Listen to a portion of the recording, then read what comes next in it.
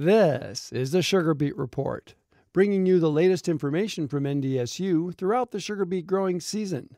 Today we're discussing some of the common soil-borne diseases that affect sugar beets.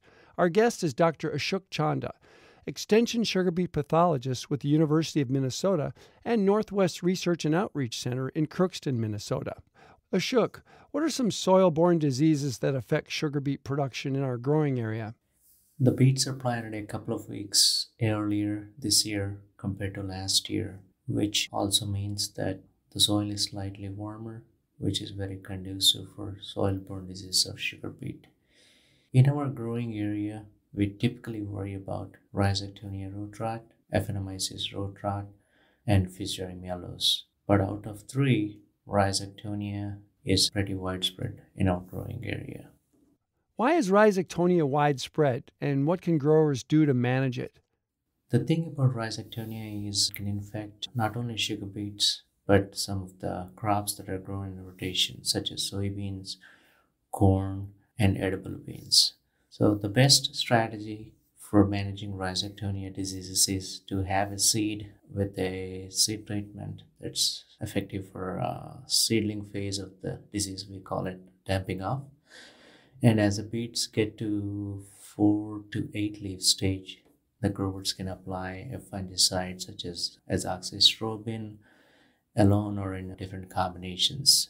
Most of the growers are doing a band application or a broadcast application, and in the last few years, our studies have indicated that either application is very good at managing Rhizoctonia.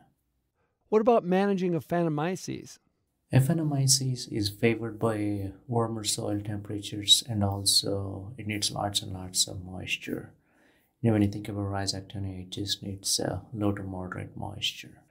And Aphanomyces can stay in the soil pretty dormant for up to 10 years because it can make these very tough walled spores that can survive in the soil under adverse conditions. And most of the sugar beet seed contains a seed treatment, which is tachicurrin, which is very effective for sealing phase of the disease. But several growers are also using 5 to 10 tons of waste lime per acre, which has been very effective for managing the root rot phase that's caused by Aphanomyces. How can growers take care of Fusarium issues? There are certainly some fields which are hotspot for Fusarium, and in the last few years we have seen some Fusarium showing up early in the season, especially when it was very hot and dry. The thing about Fusarium, you see some yellowing on the leaves. Sometimes it's only half of the leaf or the full leaf, and you don't see any symptoms on the surface of the root. You have to cut these roots horizontally, and then you can see some darkening, which is nothing but the Fusarium that's blocking the water transportation in the roots.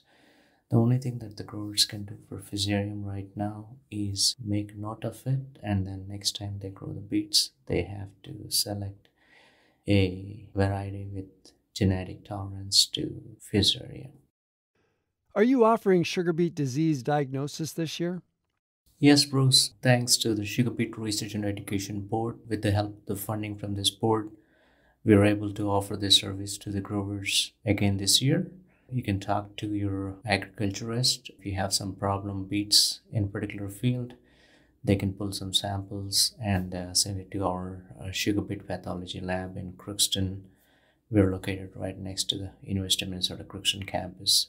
So typically we get back to the growers within 24 to 72 hours with the underlying problem, so the growers can stay ahead of the disease issues in particular fields. Thanks, Ashok.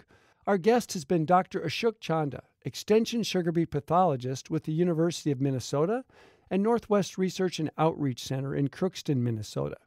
This is the Sugarbeet Report, bringing you the latest information from NDSU throughout the sugar beet growing season.